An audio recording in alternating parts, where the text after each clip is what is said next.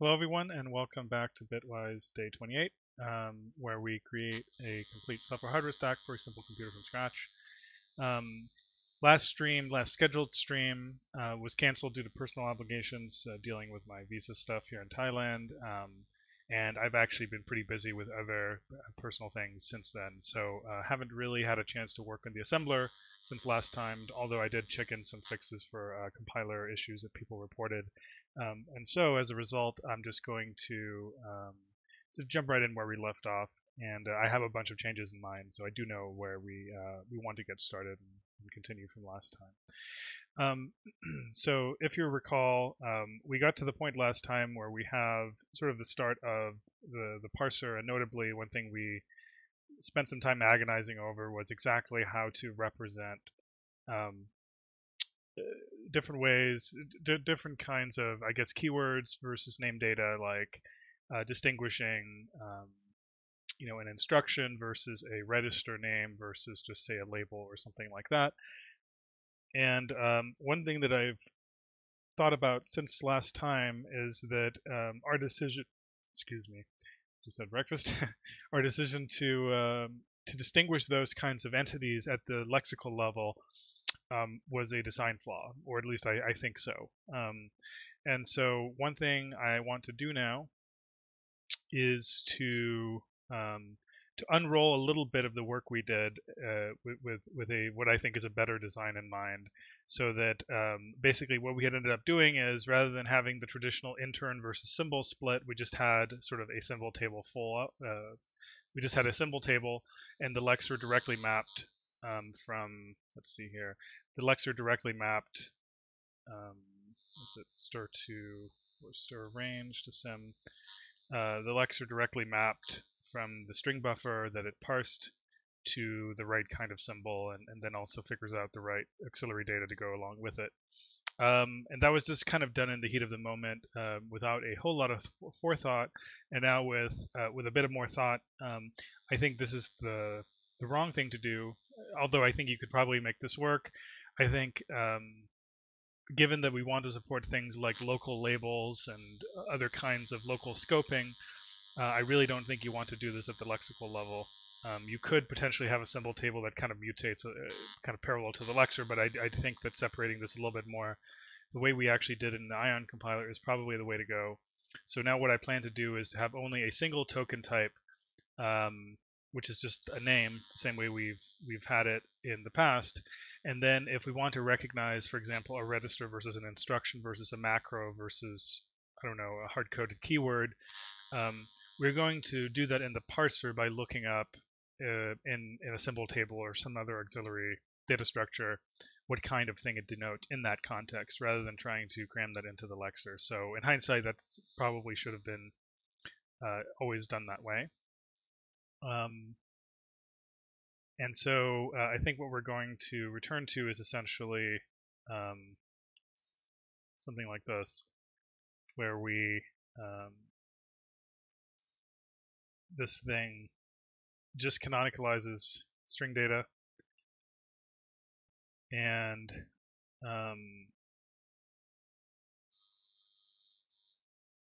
this stuff goes away, and we're sort of back to where we were in terms of all of that.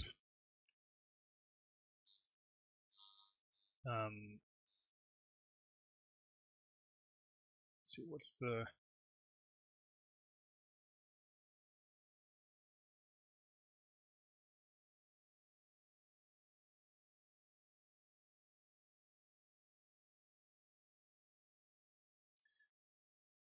well, I think some of these names have to change in a separate way as well.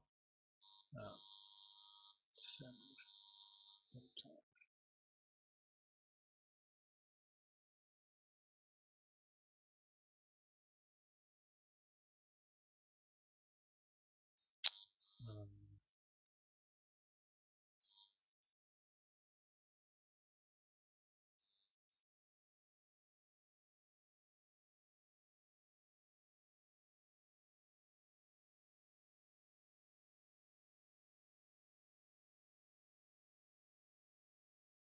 So yeah, let's remove this from now.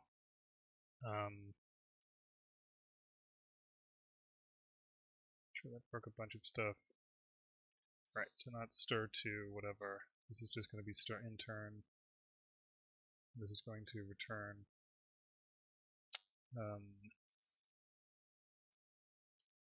what it always returned. Say kind of a canonical char pointer for that thing. Other than that, I think the rest of this is broadly the same. Excuse me. Does this look good? Yes, it does. Right, and then this has to be it stir and new intern stir. Something like that.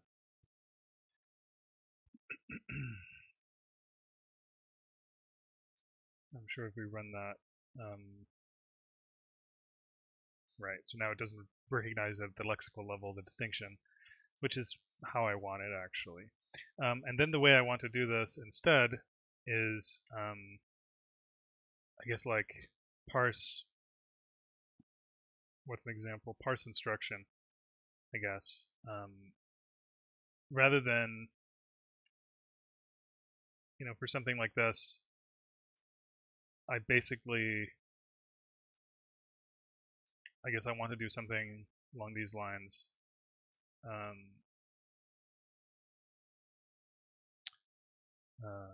Match token, token name, and then based on the name, we do some sort of lookup to make that distinction. I think probably the other thing we want to do is, I don't think I really want to have sort of a fully decoupled parser. I think we just want to have an assembler, because we're not going to have this kind of really tight split, or a really decoupled split. I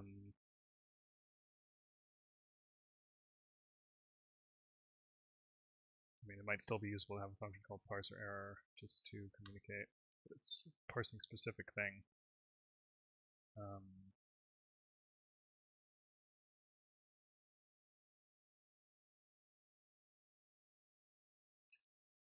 Okay, let's do more of this with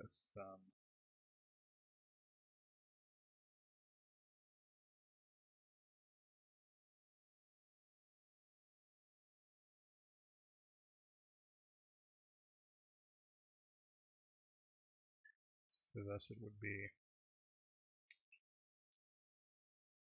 something like this.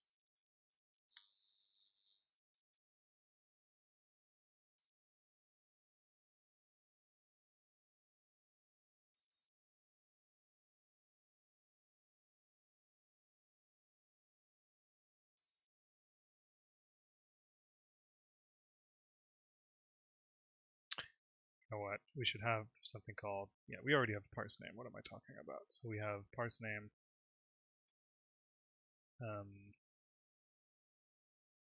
Just remove this crap, to be honest.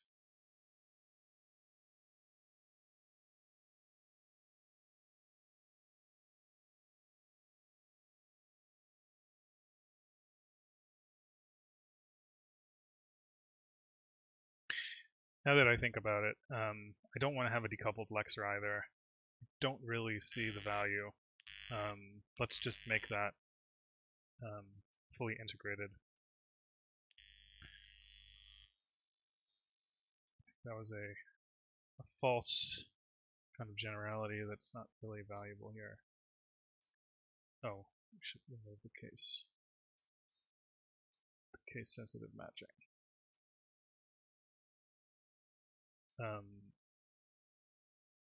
So I'm just going to do this, and then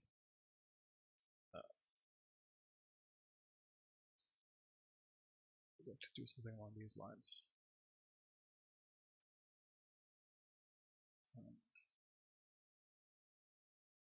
I mean, I guess we can just, for now,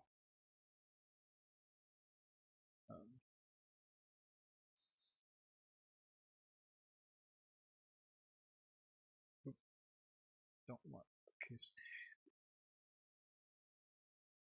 This is weird. Like, I'm so used to case retentive replacement where it matches any case, but it retains the case. Like, if the thing you're replacing has an initial capital L, it will preserve capital A or whatever. But anyway, as usual, Visual Studio is garbage when it comes to text editing. Okay.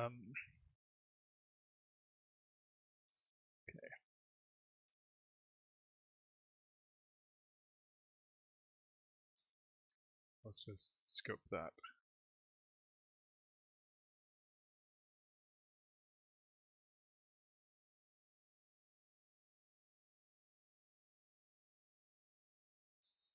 Well, to be honest, we could still call this Lex test.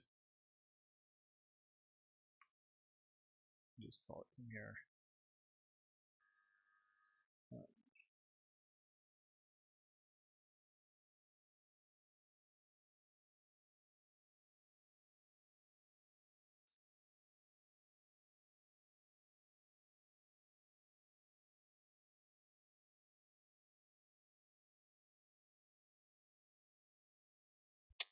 Probably didn't match the braces. Matched. Okay. No fields.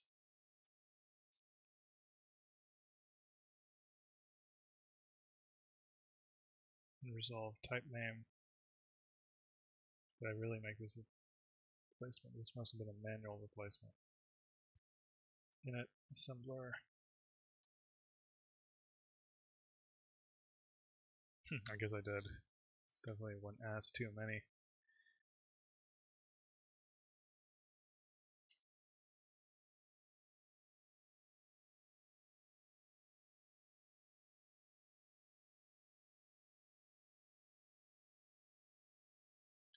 I think this also means any .lexer. If we have any .asm, that should just be. Let's see.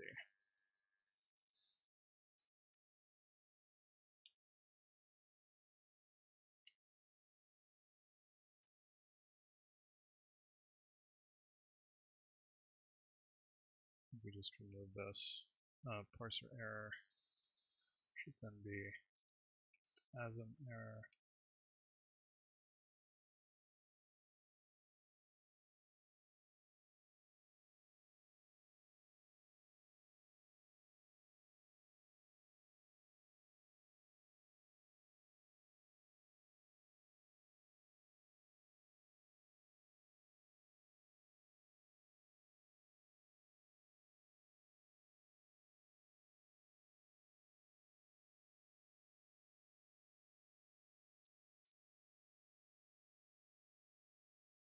All right, let's set some breakpoints. See what's going on here. All right, looks reasonable. I guess parse line now doesn't do much of anything. So let's do something about that. So yeah, my plan is now that, for example, in something like parse line. Oh, actually, I remember one other Lexer change I made after the stream that should be mentioned. When I emit a new line token, which I believe I do. Yeah. The way I emit new line tokens is a little bit odd. I changed it now so that basically anytime it skips any consecutive range of white space, excuse me, anytime I skip a bunch of white space, it checks whether there's a new line anywhere in there, and then at the end of that chunk, it emits a single token, new line token, if there is one there. And so the idea is that essentially, rather than getting a bunch of new line tokens, if you have a bunch of line breaks, really you want to have this kind of canonicalized new line that acts a little, that acts a lot like a semicolon statement terminator or something like that. And so that's really the idea, is that if there is a new line, we want to emit one. Otherwise, we just grab the next token. But this way, it's kind of agnostic with respect to the surrounding white space around the new line, whether the consecutive new lines have white space between them, and so on. It just checks, has there been a white space in this chunk of has there been a new line in this range of white space, and if so, we emit a new line token. And so this lets us use it in the parser as a kind of clean terminator token, basically. So, for example, you could do something like this, and it would behave well in terms of, are there intermingled comments or multiple new lines or whatever. But anyway, yeah. So now what I want to do is, rather than just putting that stuff in the lexing, we want to make that distinction at this level using this interned name in a hash table. And so this is where I want to have a symbol table, but it's going to be separate from the other stuff. And so I think what we're going to do is, let's see here. I'm going to have a general arena just for random crap. So I'm just going to put this in here. And I think what you want, let's remove all this stuff that's sort of partially orphaned at this point. Then we'll re-implement it once we have the scaffolding set up to support it. So basically, I want to have, let's put this sort of at the top of the assembler related stuff. Even though we can support out of order declarations, I think it's still nice to partition things, order things in a reasonable way, since this is kind of the most important data structure, I suppose. So yeah, right. So this should also be removed. That's legacy. I think this should be, well, let's leave that for now. Although I do think we want to make it signed. Since this is a primarily 32-bit oriented assembler, at least for now, one nice trick you can do is to use a signed 64-bit value, which can losslessly represent either a signed or an unsigned 32-bit value without any weird issues. Anyways, just scan over this to see if there's anything else that's sort of legacy from the old stuff. All right, yeah. So I think what we want to have is we want to have a symbol table, and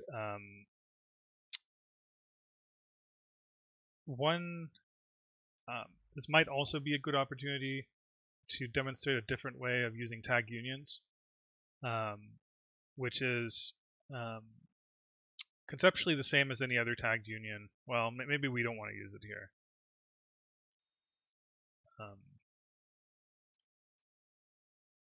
For now, let's just do something. Maybe I'll show it. Let's see.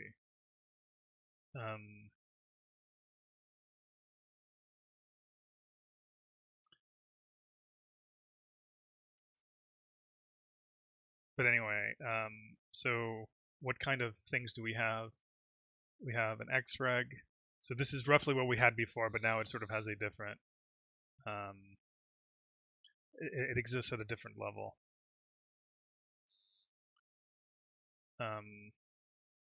So xreg, instruction, and I think instruction should just be like a pointer, to like an instruction definition or something like that. I don't even know what you want to call this. Like an instruction definition. Maybe I'll just call it an instruction.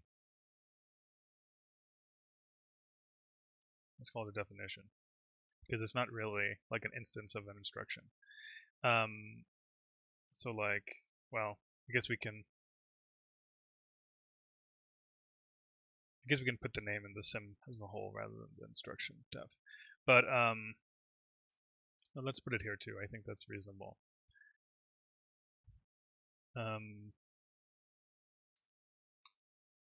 So there's an instruction kind, which is going to be like, like reg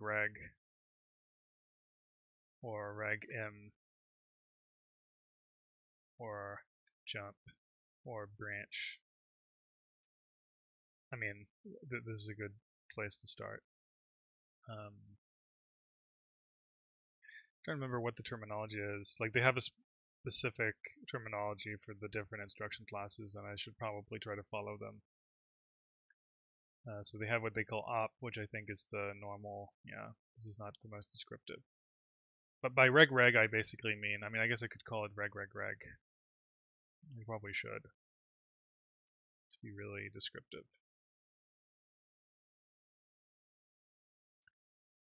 Maybe no. Maybe I'll just call them like that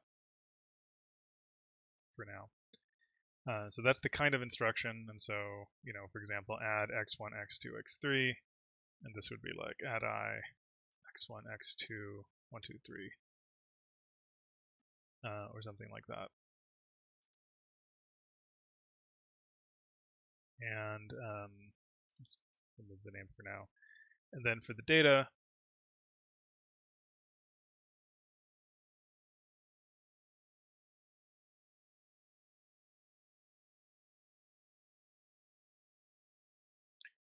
I guess no, we should have an opcode.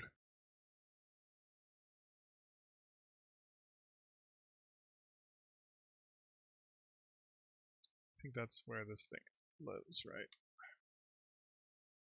So right, we want to have this kind of deal. So instruction kind.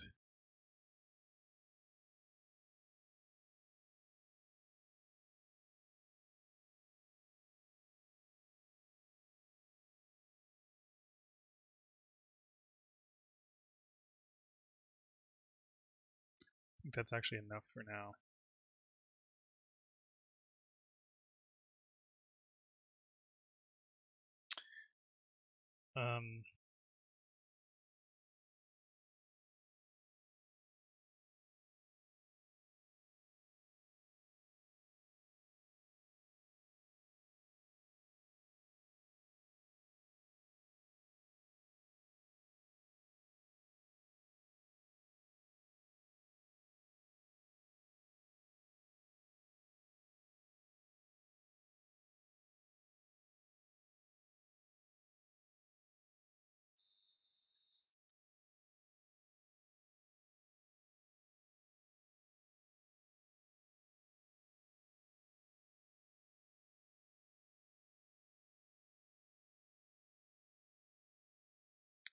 So get sim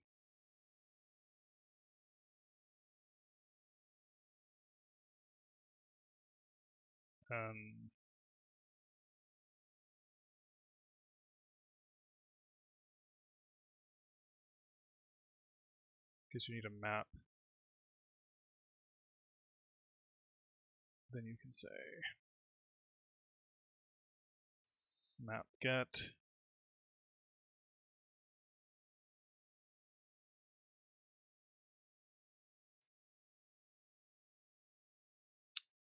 Maybe for now this is really all you want.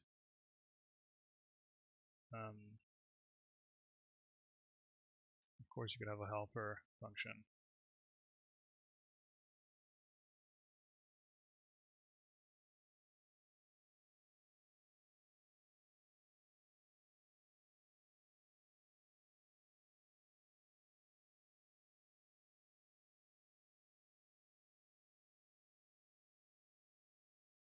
And you say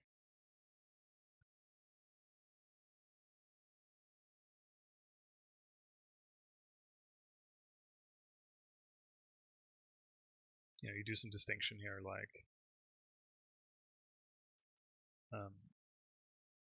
if this is an instruction,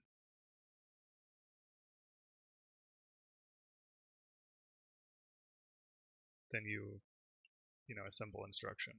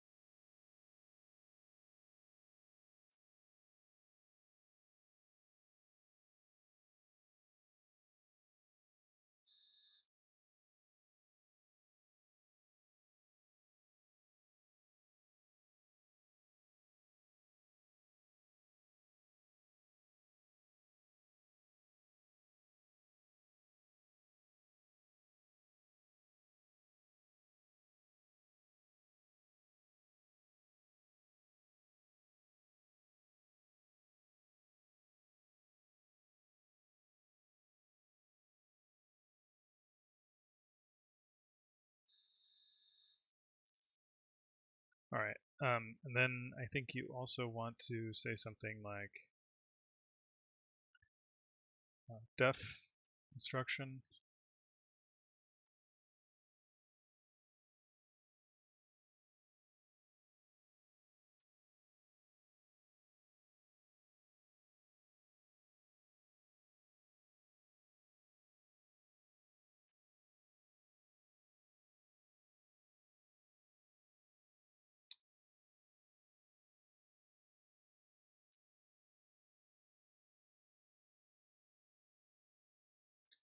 I think you want to say this should be null.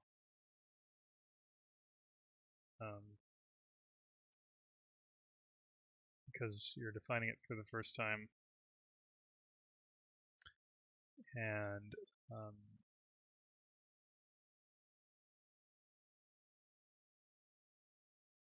so really kind of what you want to do, I suppose.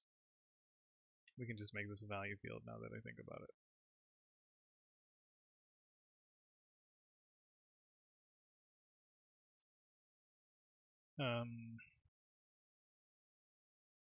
Let's see.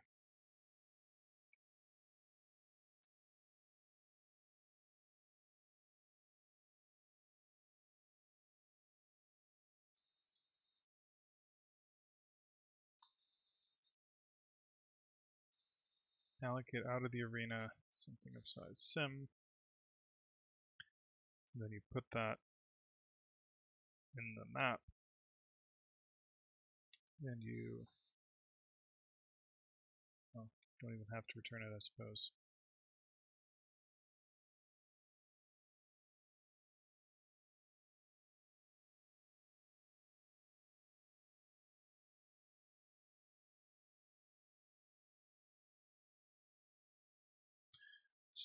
Just make this self-contained. Seems reasonable. Yeah, we have to fill in these fields. So there's a name, there's a kind, there's an op.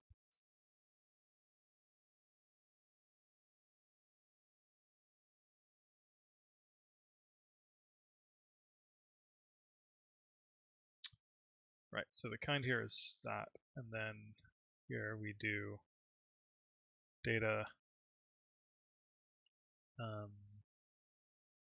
instruction.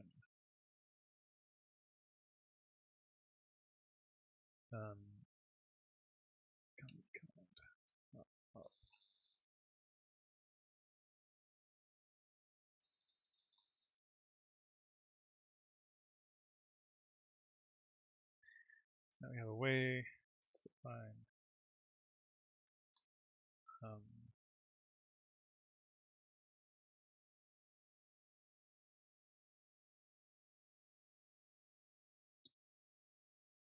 an instruction.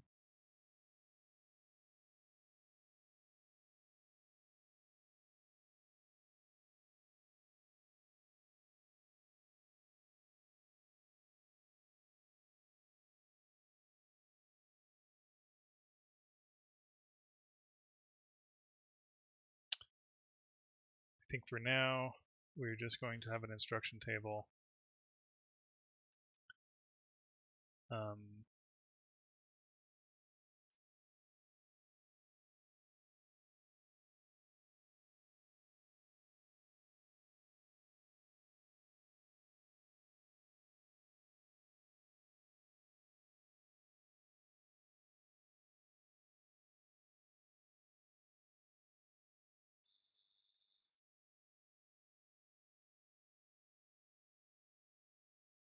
I think it might be better maybe to make this self-contained.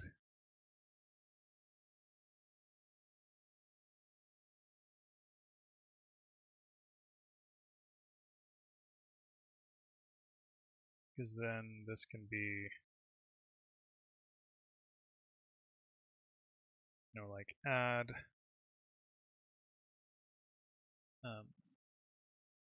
reg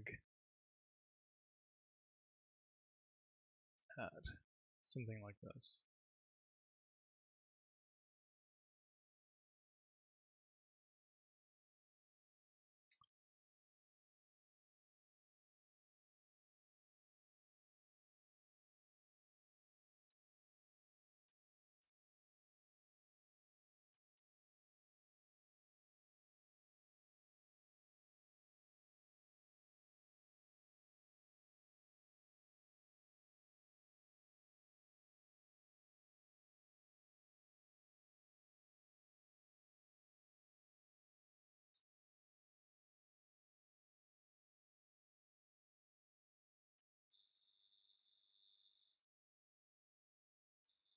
This has to be interned.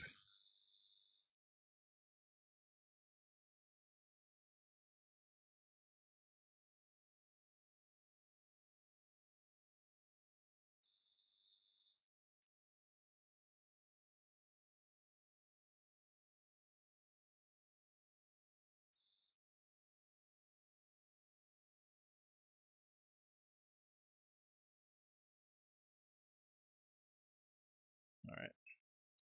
So we take this instruction template, intern the name, make sure there's nothing under that entry, create a new symbol, and fill in the data, and then put it in. And then if we now parse it,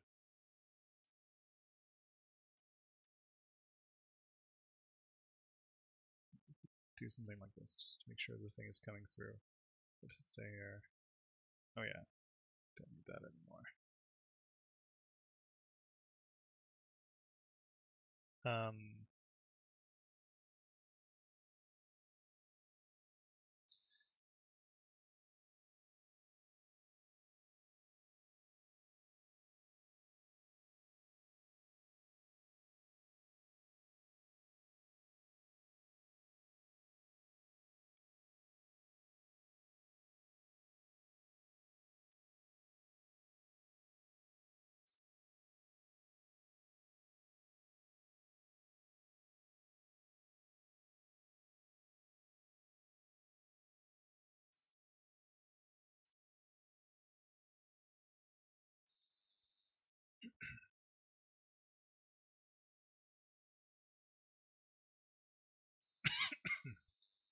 All right, so it's not finding something there. Let's see what's going on.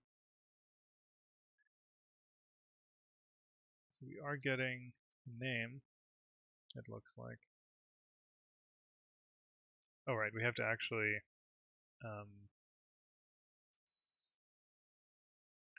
this stuff should probably be brought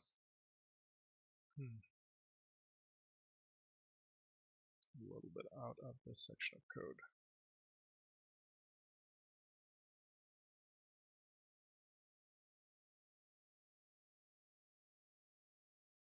Well,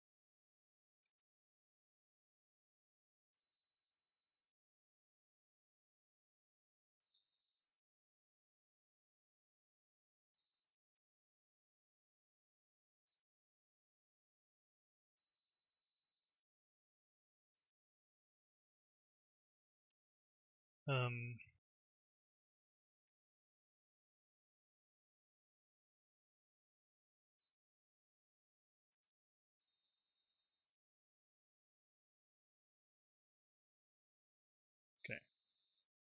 So it found that instruction.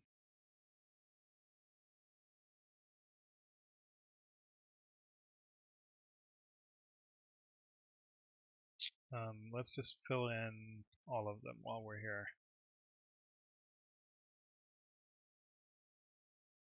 As well as we can anyway. Probably some of these are their own special class of thing.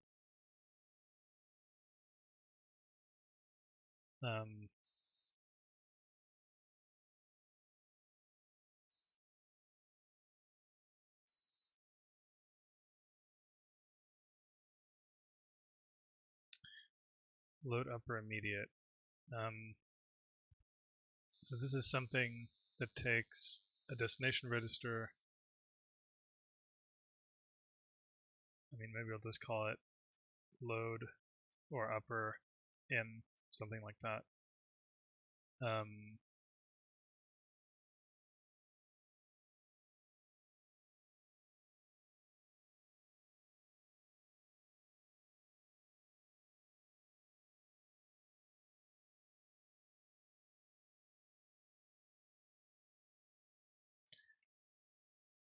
yeah, Visual Studio has some really weird stuff about indenting nested brace initializers in some cases, where I don't know why it thinks this shouldn't be indented. Like when I press the open brace, it left aligns it for unknown reasons. JAL. I think a bunch of these are probably their own class. Let's see, JAL is jump and link. And so it's like JAL X1. You have a destination register, and then you have an immediate, right?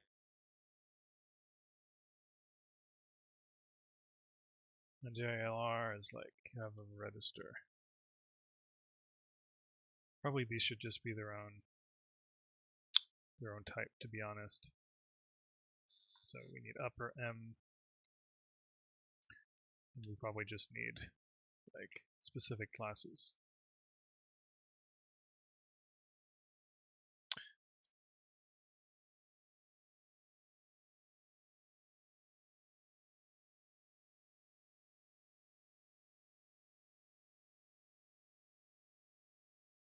Let's try that.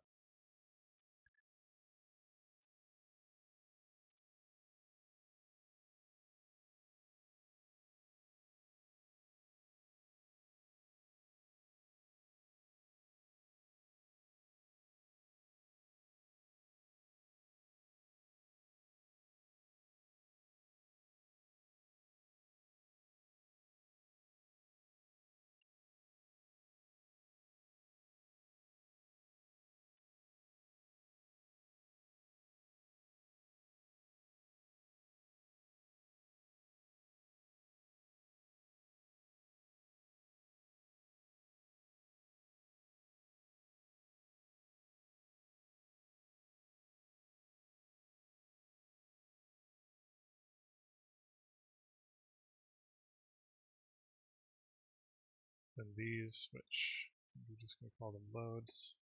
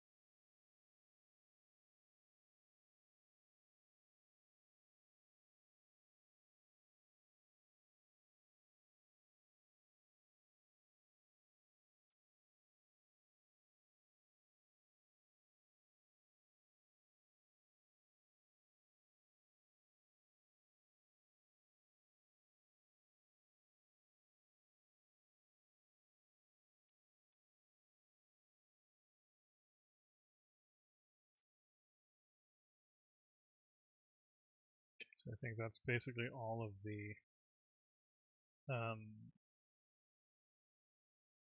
those guys.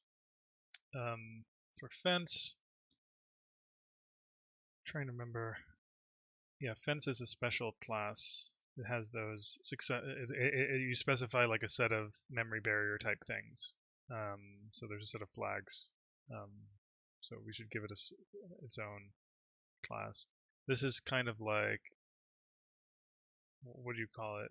Nullary, maybe? No arguments. Ecall and eBreak. We don't support them in our emulator right now, but let me just remind myself of what the arguments are.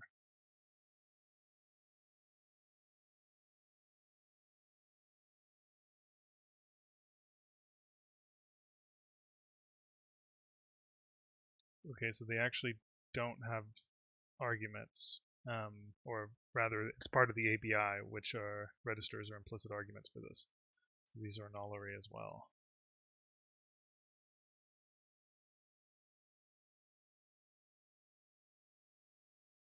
These are C as our read write, and I will call these C as our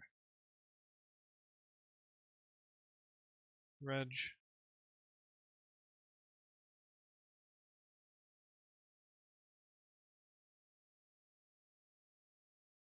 Read and clear.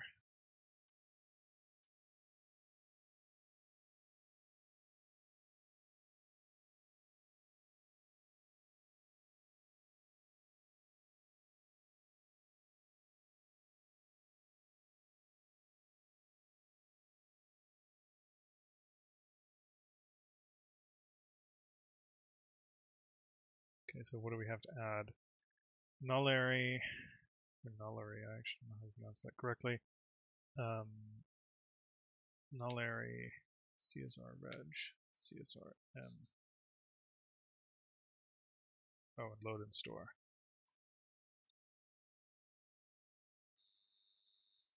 And vets.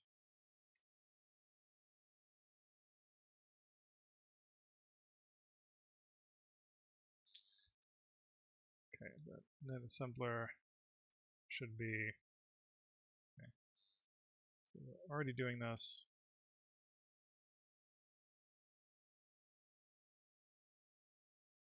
And presumably the reason this is happening is because there is a duplicate name somewhere.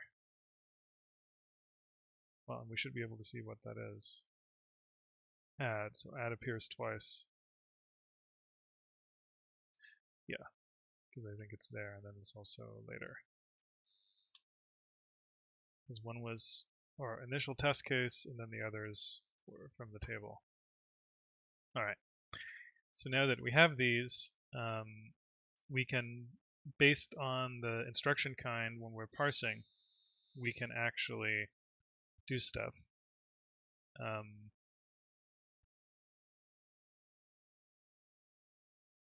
Parse instruction, sim.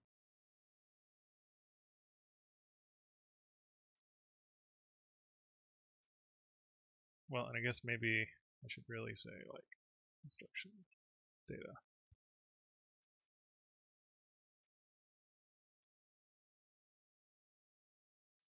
Work. Okay. Because then we can do a switch here, and we can say like, if you have one of these guys, which is, you know, the standard, I suppose,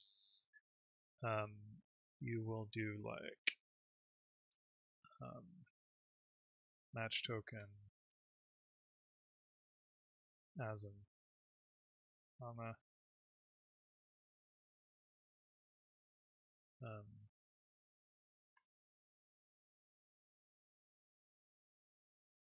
you know, something like that.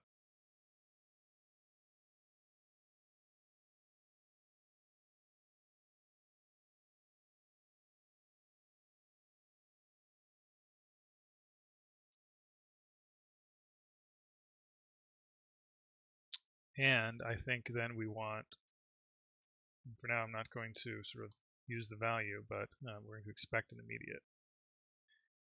Let's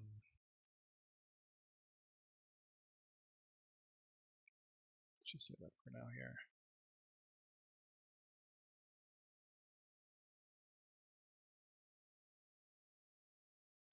Right, so we don't have parse xreg, so that's the other piece we need to do.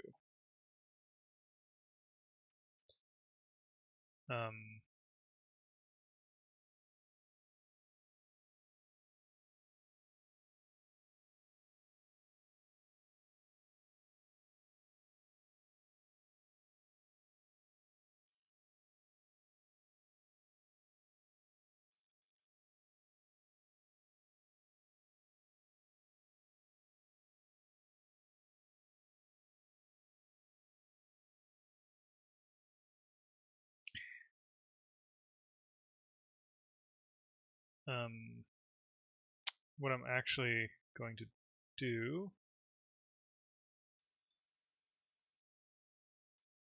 is change this a little bit.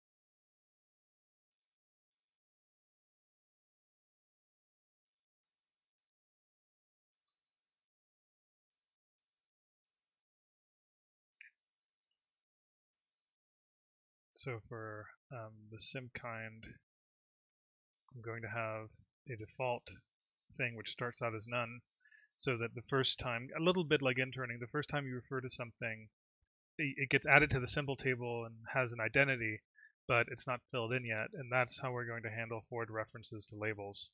So we might as well do that right now, and so the first time you try to refer to something, it actually adds an entry on demand. That's just kind of how it goes. And maybe that's actually, getSim is probably addSim.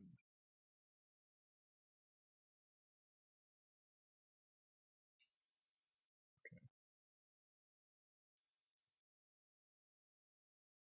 So let's see what we do here. We intern it, make sure it doesn't already exist. We allocate an entry, we fill it in. Well, that should be fine.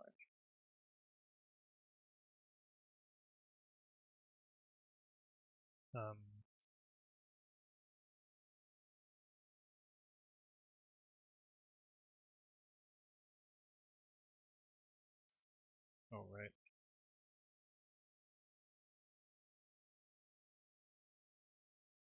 Invalid type expected. Oh, right. Parse sim.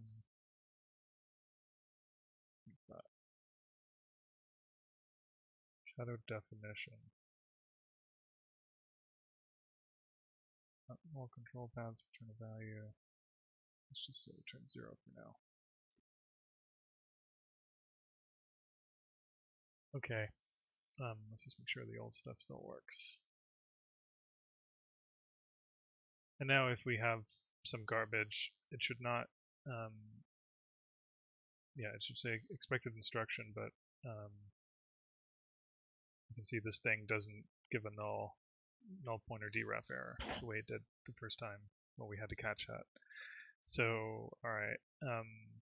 Okay, xreg. So I think we're going to have some other things along these lines. Def instruction, def regs. I mean, for now, I'm just going to sort of do it the barehanded way. This could be more table-driven in the future if we wanted it to be, but for now, I just want to have the data structures that can eventually be data-driven, but I don't necessarily want to be kind of necessarily driven by an external file or whatever, although in the future we'll want to do that, I think. And so, right, do basically the same thing we did before, I think. So you fill in a name, And so x32 is 4 characters if you include the null terminator. And then you want to add that. You want to add a symbol. And hook that up. And then parse xreg. If simkind is not sim xreg.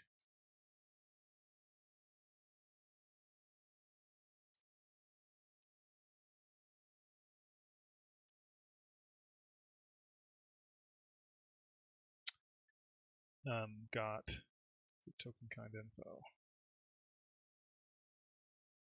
Or just token info. What's that called? Okay.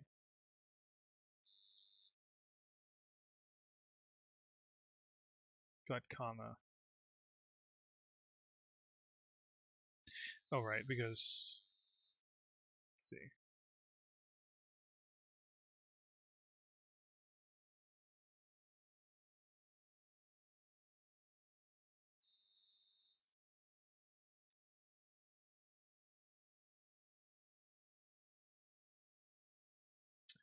So at this point, let's see, we've parsed the leading name, the leading symbol, and now we pass this in, and based on the kind of instruction, we then parse all this stuff here, and this should not be a match, this would be expect.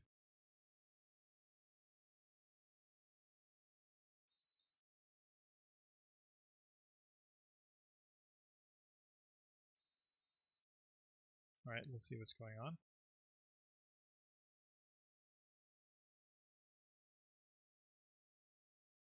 So the locals, let's see, ASM, the current token is 4. Unfortunately, the way we're doing enums makes it harder to see the enum names in the debugger.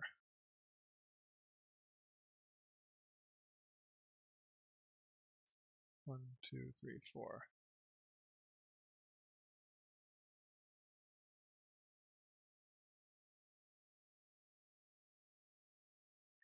Oh wait, 0, 1, 2, 3, 4. Yeah, duh. X1.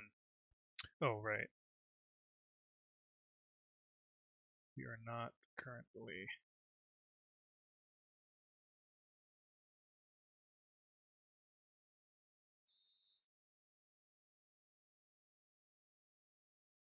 Okay.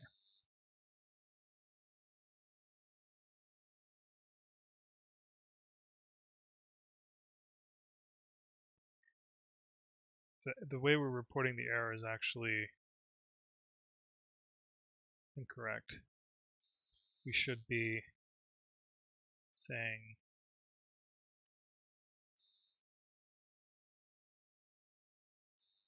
that we're not even sim name, or not token info, just this. That's why I was confused. It was complaining about the next token, not the token that actually caused the error. So for example, if we now do like, well, I guess there's different things. Here it would complain about expecting a name, right? But if it is a name, but it's a name that, for example, maybe it's foo. Just say it expected nxreg got foo, right?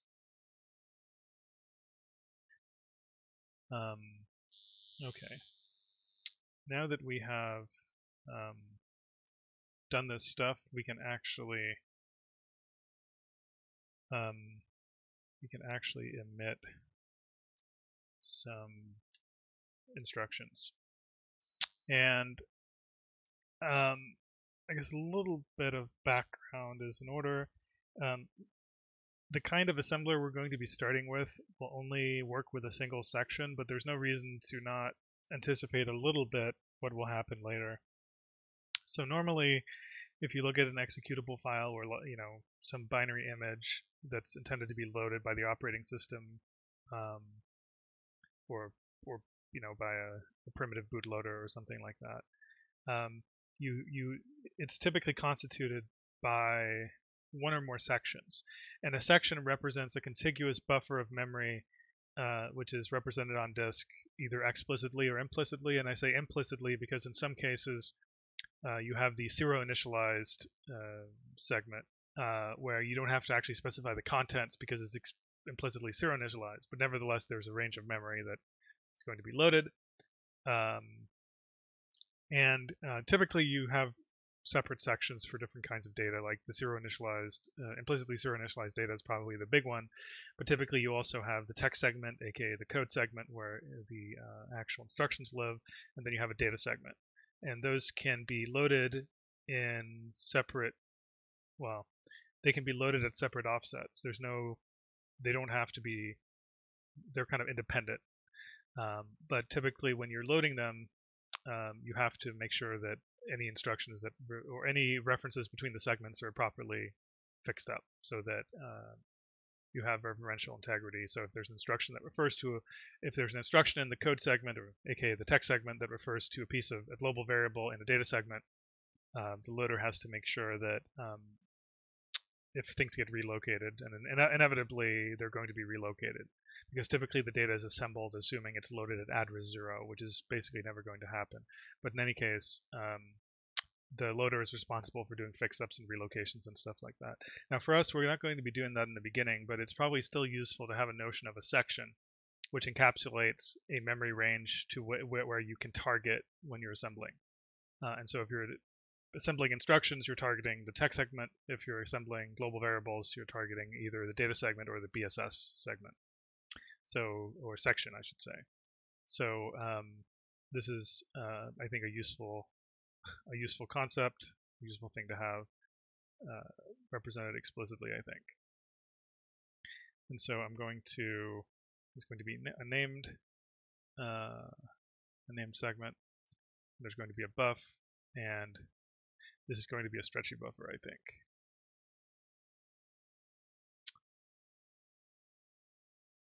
Yeah, I guess we'll make this a stretchy buffer.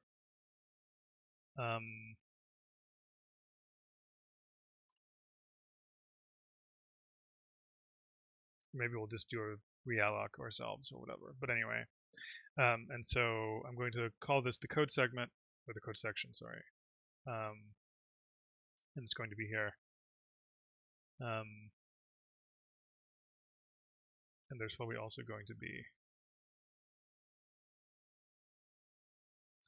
like a current, let's call it a section, which points to the current section. So typically what happens in an assembler is you can say like dot text or dot data, and it will switch the current section you're targeting. And so this would involve just switching this pointer. So you can even do something like this, but I'm not gonna. Actually, I'm just gonna just do it like this for now.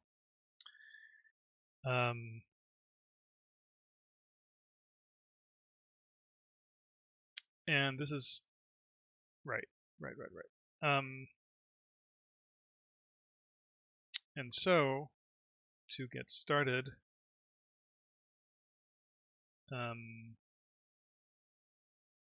when you're doing something like this,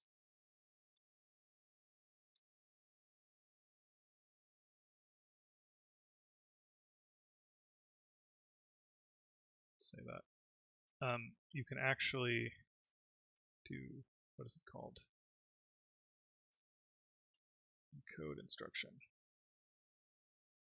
It's called code instruction, and if we look at our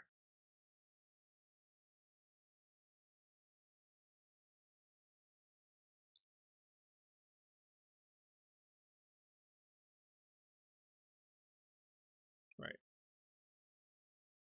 So I guess that's one thing. We want basically equivalents of this sort of thing we had here for the dynamic assembler. Oh, right. The other thing we want for the section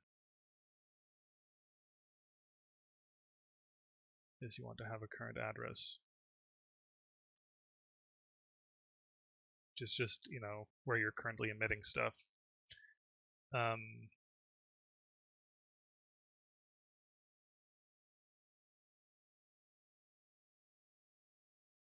put some of that stuff down here. And so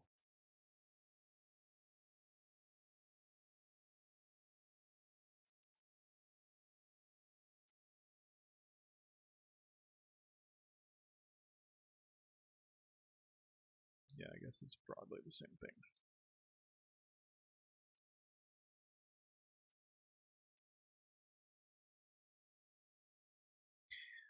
One difference from the way we were doing things here in the old or the dynamic assembler we did is that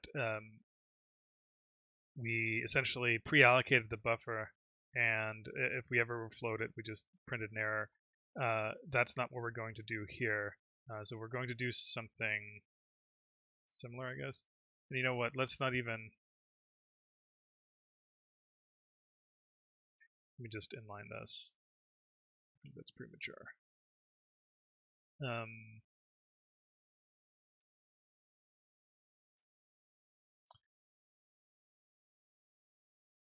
So it's going to be the same basic thing, but the difference is, let's see, if this is greater than the size, then we're going to grow the buffer, basically. And rather than using a stretchy buffer, I'm just going to do a realloc. And so it's just going to be realloc asmbuff to, I don't know,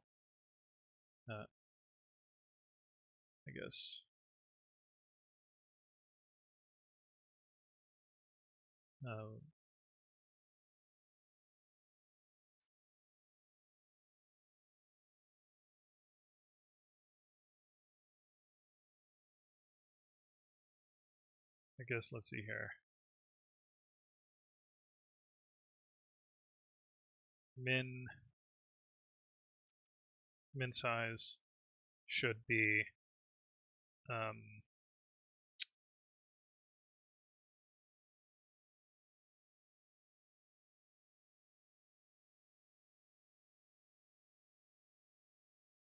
something like that, right?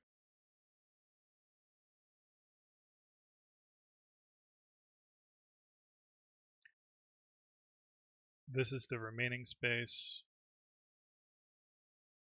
Or sorry. This is the remaining space in the buffer.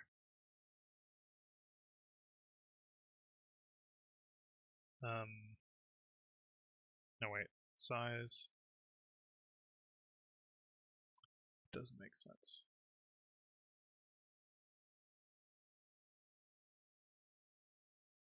This.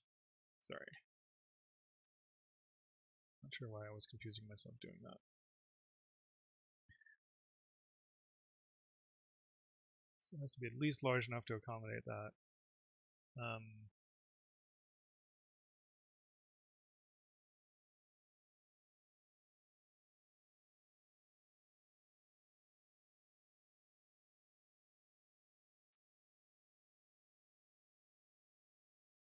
Then otherwise we do the same thing we did before, but now we dynamically grow the buffer as required.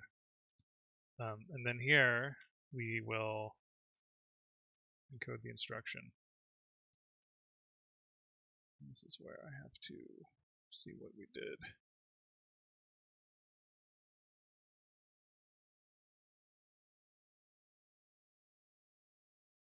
Well, I guess actually we can carry over almost all of this stuff verbatim, so we might as well.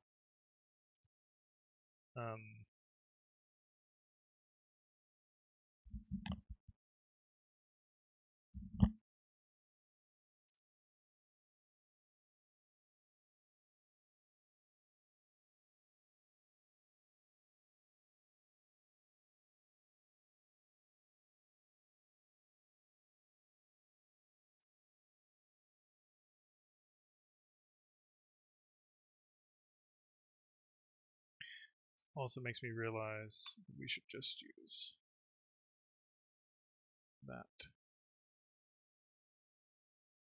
And then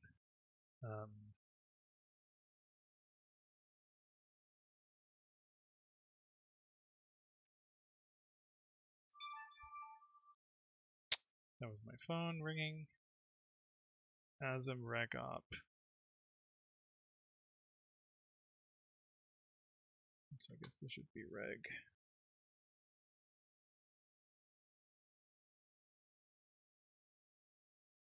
Asm reg op. Asm up, and then RD RS1, RS2, something like that.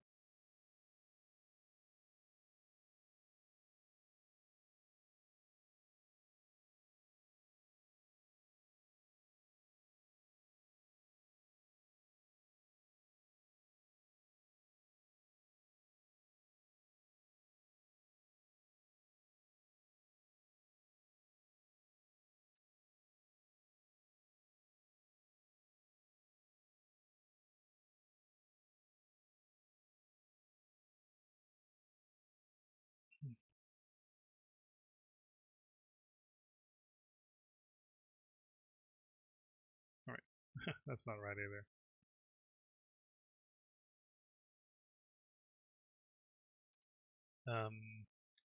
So one thing you could do at this point is you could do some emulation.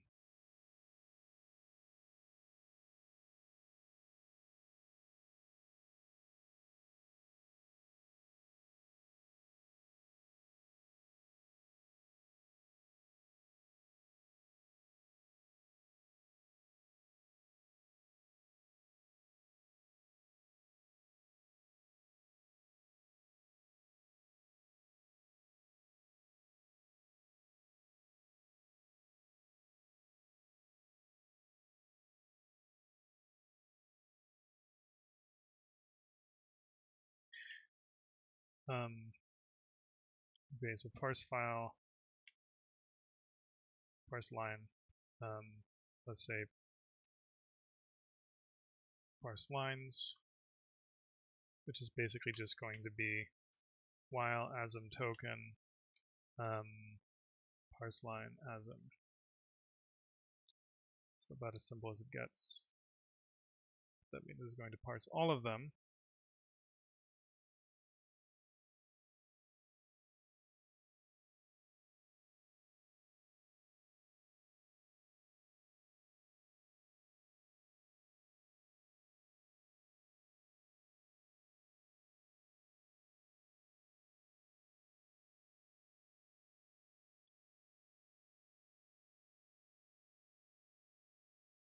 Okay, well, I guess that wouldn't really have any useful side effects. So let's do the immediate version as well, which is fortunately not very different.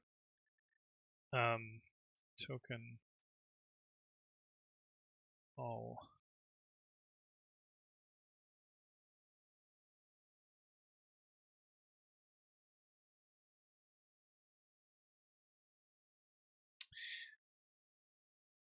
I guess for this case, this is where probably having the all thing is not ideal. I'm going to make it an L long and just call it val.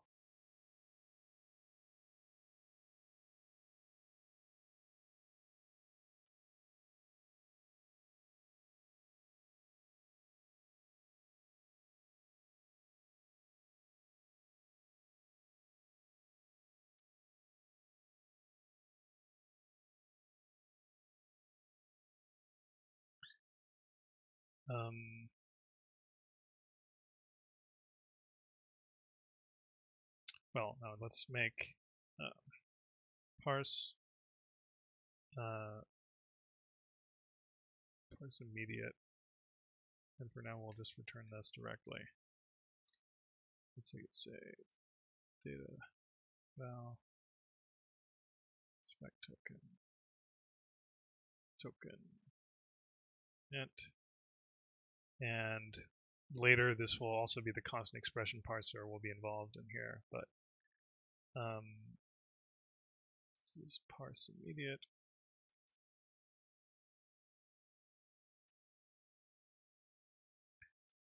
And then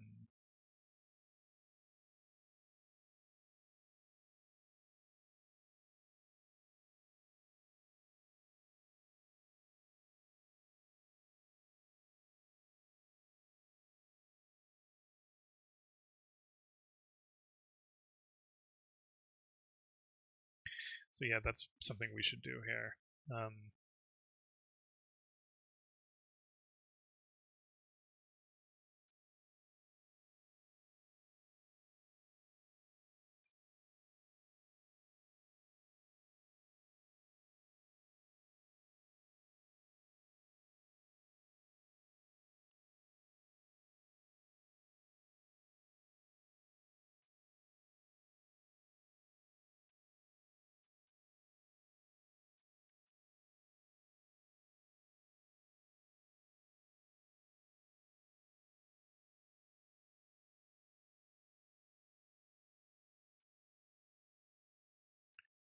Okay.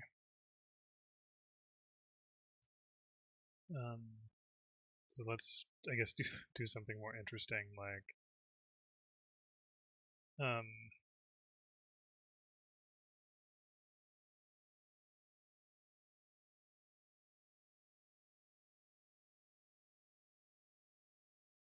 okay, well, that didn't seem to work. So this should just have loaded really the immediate 1, 2, 3, but let's see why it didn't work. Let's do the parsing.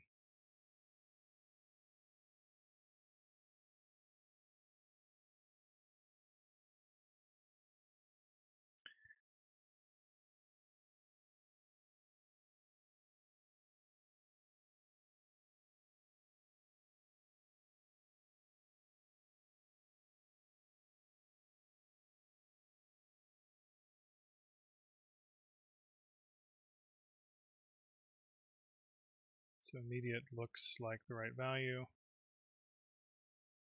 That is the third argument. So what do we say here? Asm m up, asm. So this thing here, the up should be the right thing. RD, RS1, and then immediate. So we specify those values, 2 registers, and then immediate. And then we encode the instruction, and it should be add I. It's 1, 2, 3. It should be easy peasy. And then here, let's see if it does the growth correctly. So currently there should be a null buffer. And now there should be a not null buffer. But we forgot to update the buffer size. Clearly, that was at least one of the issues, I would assume.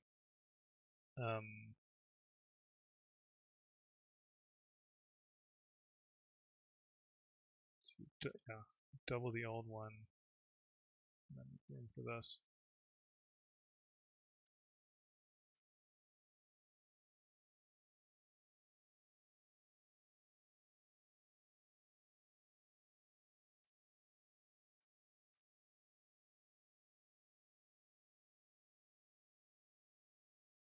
Okay, so now it worked. I think that was just the issue.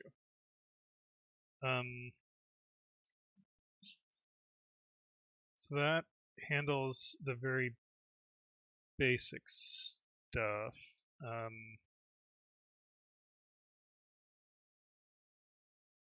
Let's, even as basic as this is, let's actually add labels now, so that when we try to deal with the more fancier, I mean, because the rest of it we've already kind of done, right? Like we know how to handle from the dynamic assembler, we know how to handle the different instruction types at the superficial level, but we need to handle these operands that are labels in order to do things in a nice human readable way. And so I'm more interested in getting that up. I think we've been going for 1 hour and 20 minutes, and so maybe I will go 40 minutes at least for the mainstream, just to get some basic label stuff working. So we already have a lot of it since we have the symbol table set up to support that kind of thing now.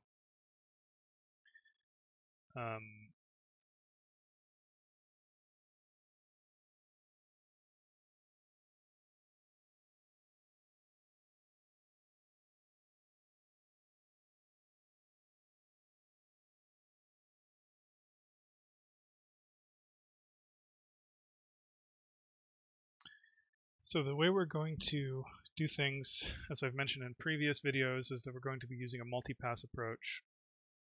And so just to give you an idea of what that entails, let's take a case of doing branching, where you have a forward reference to a label. So for example,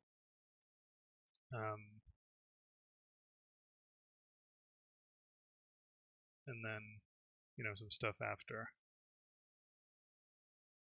I'll call this A. I'll call this B. In assembly code, this basically turns into this.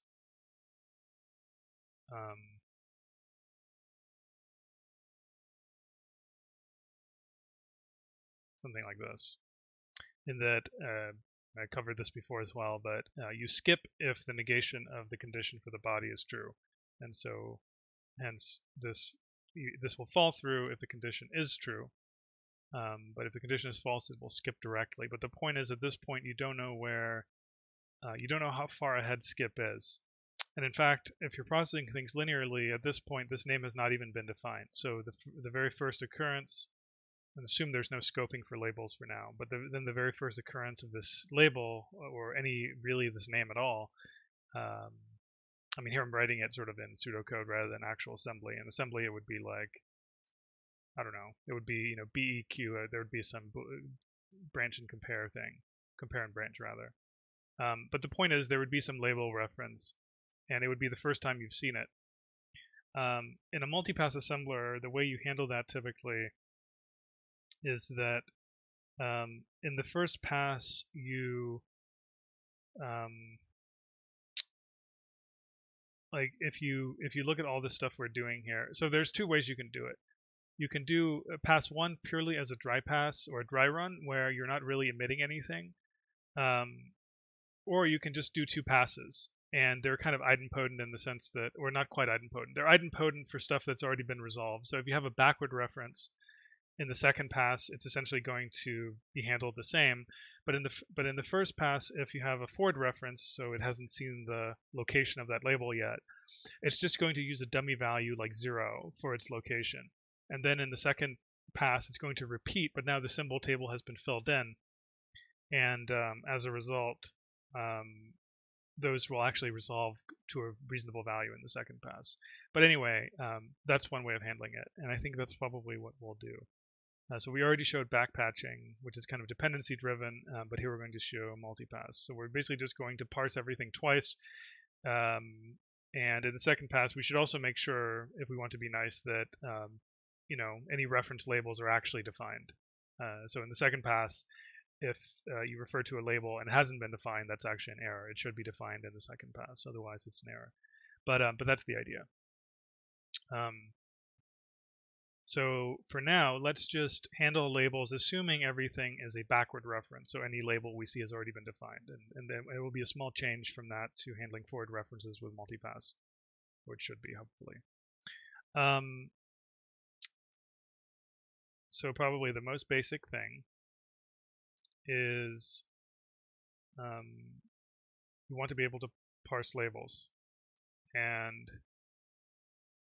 that will work by, let's see.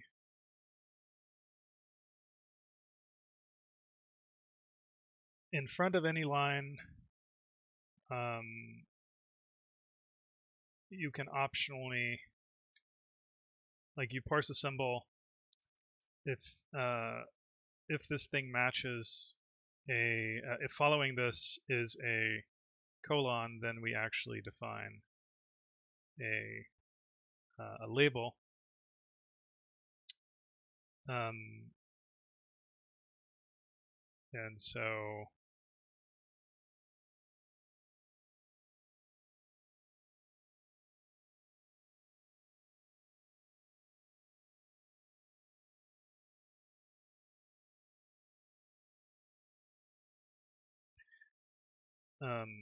again, for multipass, we have to allow for things to be defined again in the second pass, sort of benignly. But here, we're going to check if we're defining a label, then we do this.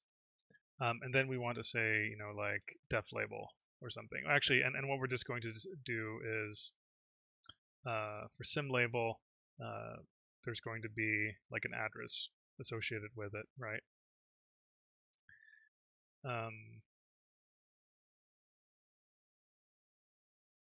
And so we're going to say the kind is a label, and we just grab the address at this point associated with the label. But then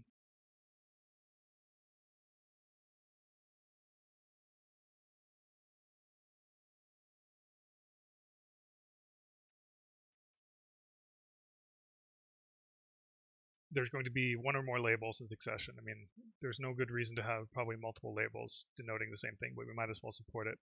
And so we actually have a loop where we can match 0 or more labels, and then eventually an instruction. And we may end up changing the way this grammar works once we add directives and other things. Like maybe a label should be sort of a thing on its own rather than a prefix, but let's just do it like this for now. And actually, let me make this a fatal error.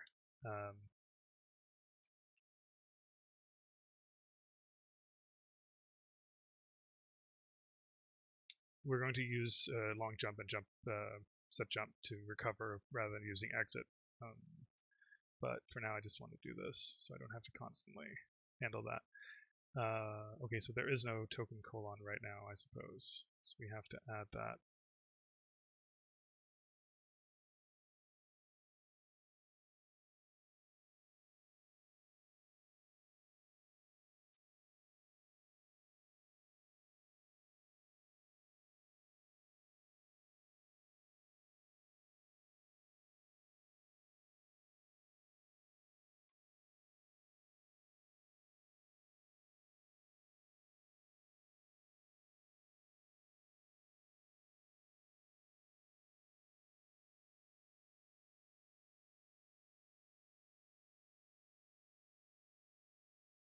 And now,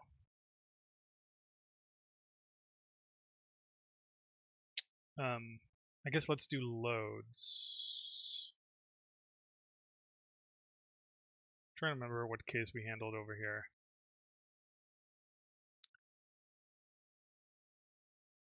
I mean, we could either handle load stores or we could handle branches, but let's do load stores. So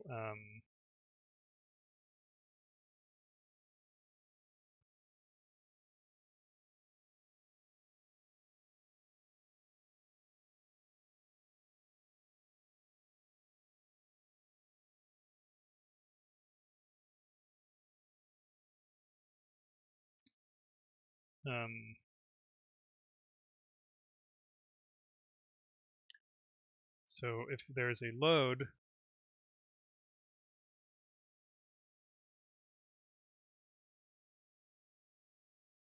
I think the syntax we're going to use is something like this. I don't particularly like this, to be honest, but it seems to be, it's what gas uses. Maybe we'll change from it. I honestly hate this, to be to be honest. Especially the fact that the offset is space, the immediate offset is first, and then there's a paren, and then you'll say like foo, and this means the location of foo plus 0 bytes is what you're going to be loading. Not really a fan, to be honest.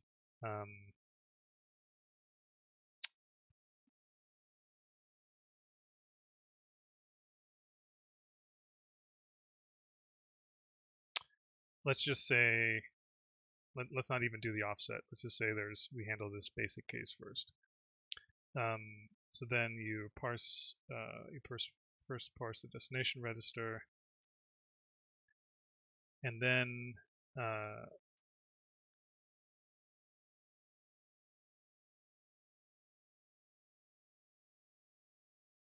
you really want to parse, what should we call this? I mean, you could just say parse sim, sure.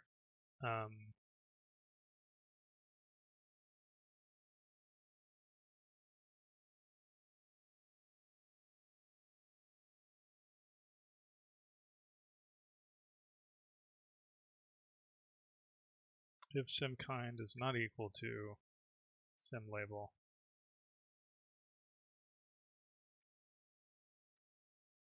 expected label.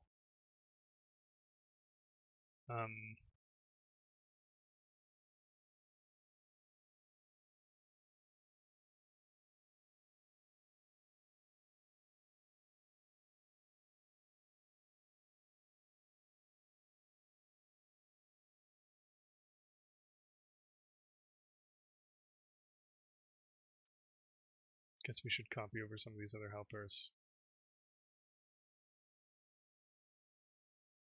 ASM AUIPC RD. Well, I guess it's not 0, so it's the high offset. So it's like offset equals ASM adder minus, no, it's the other way around. It's sim data adder minus sim adder. So if this is ahead of the stream, it's going to be +4, for example. So this is the offset, and this is where we want the in low, in high stuff. So, oh no, sorry, this is the in high.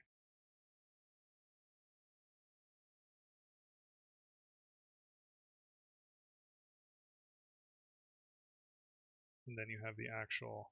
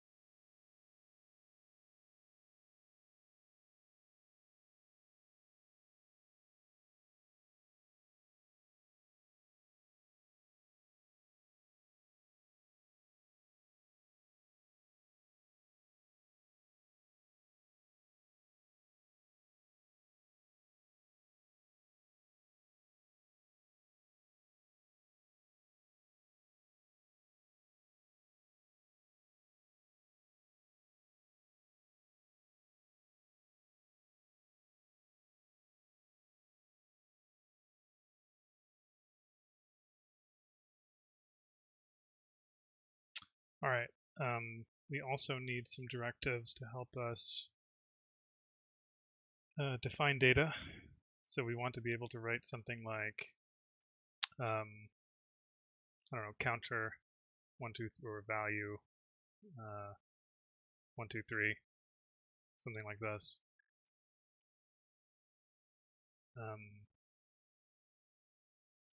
Maybe I'll just use it without a dot.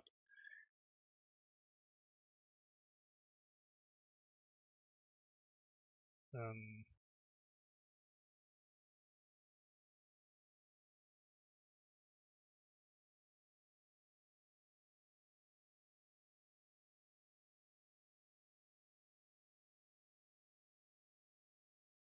mean, I don't know, maybe this is a command. This is data.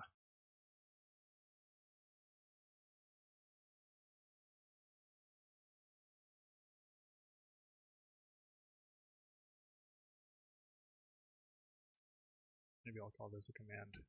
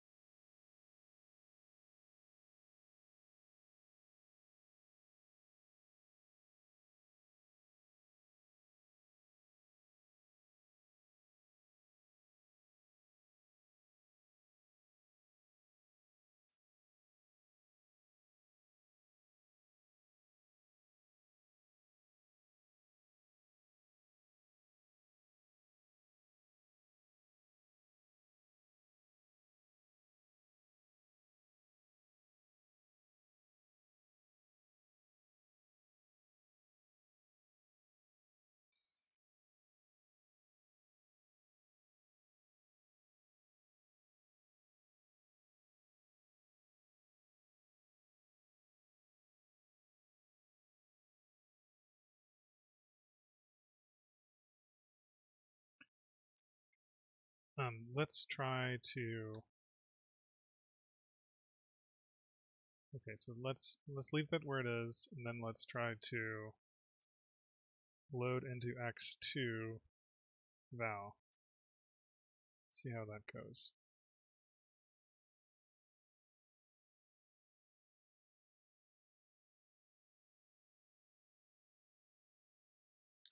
Okay, that actually worked. You see x2, the offset is 8. That seems like it. That I guess that's.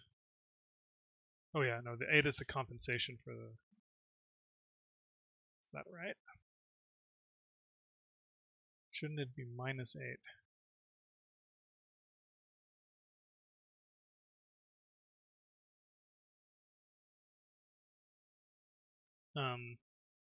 But anyway, so if I move this, in any case it works. If I move this afterwards, it would no longer work because it would say expected a label, and it wasn't defined as a label at that point.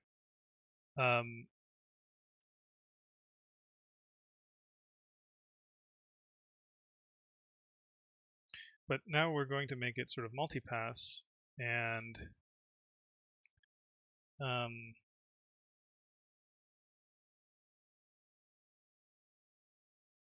if it's simnone, then we're going to upgrade it to a label, the first reference, but it's kind of going to be an undefined label, I guess.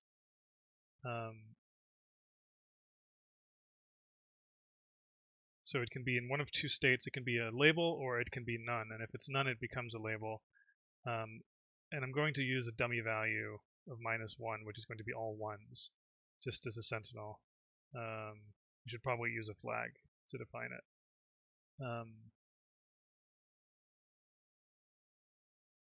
But let's just use that for now.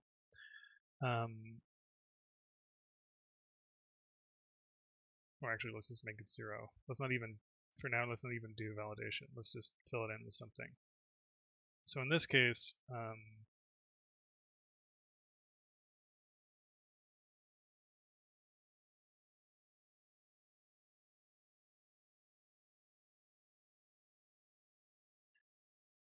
oh, right. Okay.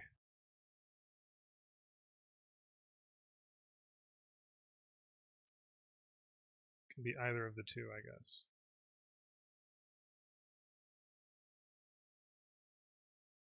So yeah, this is going to load something at location 0, essentially, which is going to be like this is actually the value of the first instruction, which is this add instruction. So that's really all we're seeing here. It should be a consistent value, namely the decimal value of that first add I instruction, because it's not filled in at this point. But now let's try doing multipass.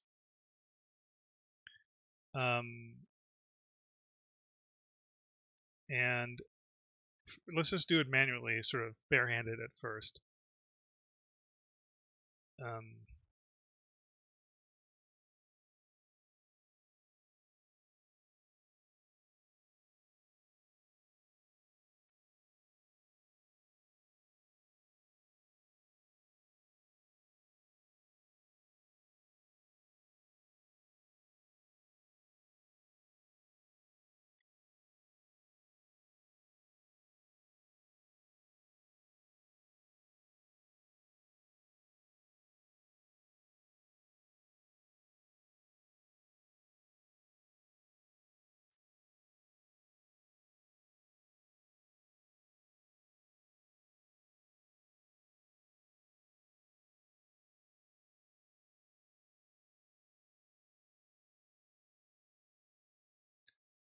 So let's say the basic initialization doesn't actually do all the cursor setup.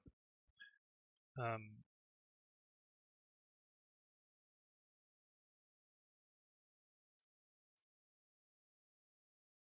so then what we're going to have is asm stir is asm input, asm line start is asm stir, asm line is 1.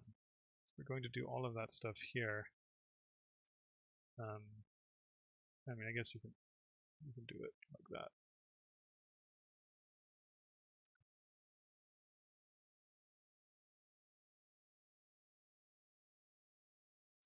So this should just be the same stuff for now. Okay, that doesn't do jack shit now for some reason.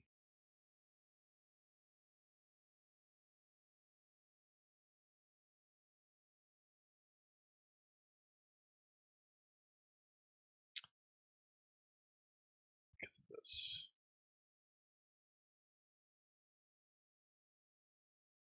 Right. So now let us, again, let's do it barehanded first. Let's just do another pass. Oh, and I should say that init pass should also set the address back to 0. Let me just see if there's other stuff I'm forgetting about. So the buffer we're not going to reset. But the address we are, all this stuff that's kind of cursor state, I guess.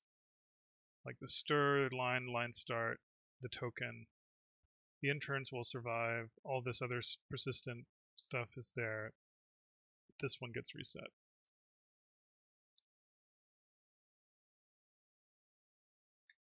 Yay. Does that make sense? So now, even though the data is defined afterwards, in the first pass, essentially, it just treats it as 0. In the second pass, it's been defined, and we actually know its location. And I think that is almost enough to stop the mainstream. So let me just recap this, like why it works. In the first pass, as we're parsing these instructions, this LW load word thing, when it sees val, that label has not yet been defined. So it just uses a value of 0 as a filler. So the first assembling of this instruction is actually not really loading from the right location. It's just loading from 0. But then when we get to this point, this label actually gets defined to point to this memory location, which I guess would be address 12, since it's the third 4-byte thing.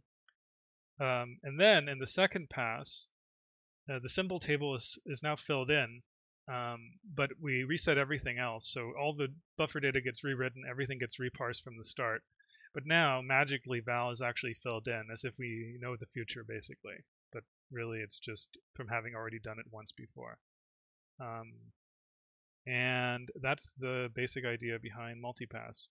So I wanted to just show labels with multipass in its most basic form before shutting the stream for the main stream.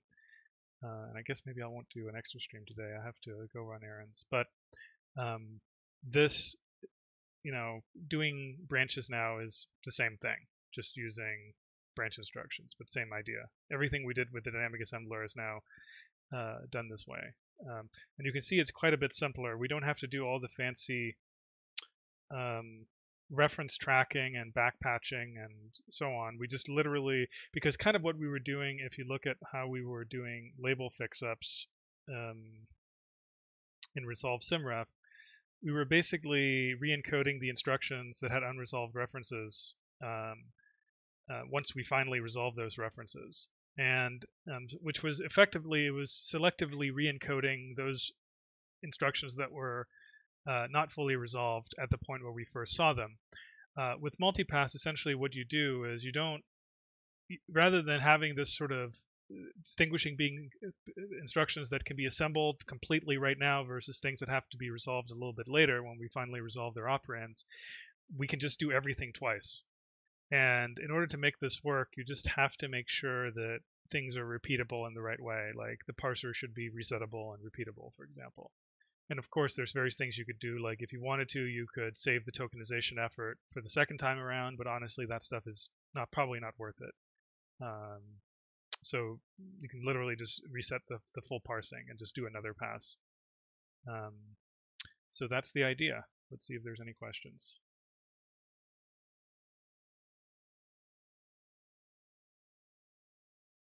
Yeah, sorry, I wasn't looking at chat because I was trying to stay focused today to catch up on stuff.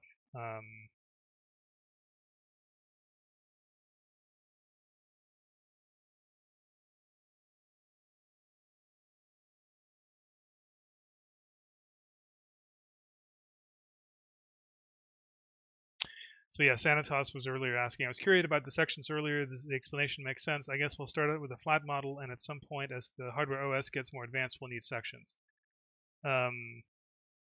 Yeah, exactly. Like a case where you typically have only one section would be something like a bootloader. I don't know if you've ever worked with kind of raw metal embedded devices or bootloaders in desktop operating systems.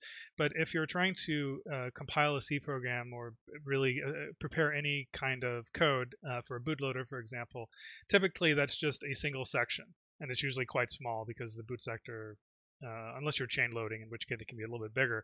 But typically the stage 1 bootloader, for example, would always be a single section, even in a modern computer, just because it's by its nature, you're dealing with the simplest part of the entire chain, where at that point, actually it's not totally true. I think UEFI actually has support for multiple sections because UEFI is so totally over engineered.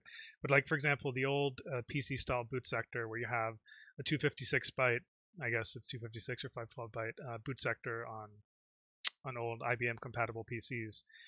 That's an example of a single section binary image. And so yeah, that flat model is, even in modern cases, is sometimes useful when you're bootstrapping. And if you're not, even for more complicated things where you're not just bootstrapping, if you don't, like there's a lot of embedded devices that don't really dynamically create processes and load programs from a static state to an in-memory state, where it's just always loaded from the beginning. And that's another case where just having a flat image makes sense. In that case, one case where you sometimes do want to have multiple sections is in order to control the memory layout. Like, for example, maybe the different ranges of RAM are actually disjoint, so that in order to use all the RAM, you have to target different memory ranges. And that's the case where even on a simple device without a real loader, you might still want to have disjoint sections, even on a simple embedded device or something like that. Boom, boom, boom, boom. Someone was asking about how many assemblers I've made. I mean, I don't know. I've made a couple, but most of them have been sort of specific. Like they've been for a specific purpose. They haven't been designed to be like something you like. Most of them, for example, have been kind of runtime assemblers that serve as the backends of compilers or other code generators, rather than kind of human targeted programming tools. So I don't know, maybe 4 or 5, depending on how you count, something like that. But none of them are going to be as featureful as what we will end up writing. But this is just the beginning, of course. All right. Yeah, I think that was a good stopping point. We managed to do multipass in a very simple form, admittedly, with loading. And if you understood what we did back for the dynamic assembler, you can probably extrapolate quite easily how we would handle all the different cases using multipass. It's actually simpler than what we were doing before. Although, the downside is we need to do all this kind of scaffolding to get here. But once we're actually at the point where we're actually assembling stuff, multipass is simpler because you're literally just doing everything twice. So that's it for today. We will be back next stream with basically, I guess it will kind of be a little bit easy from that point because we'll just have to fill in everything, and we'll see how much of the filling in of the different instructions I'll have done by then. But otherwise, we'll continue from there. So thanks for tuning in, and I'll see everyone next time.